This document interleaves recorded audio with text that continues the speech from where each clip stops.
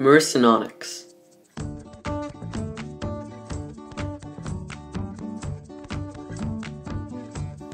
Often more popularly known as the American cheetah, Miracinonyx is actually thought to have been descended from cougar-like ancestors. They could grow up to 1.8 meters in length.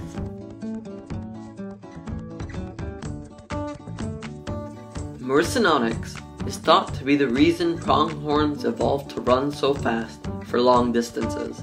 Their 88 km/h top speed was much more than was needed to outrun other American predators, such as cougars and gray wolves.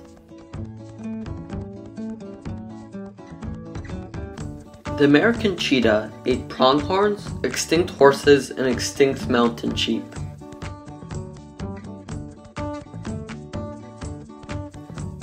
They lived on the prairies and plains of western and central North America.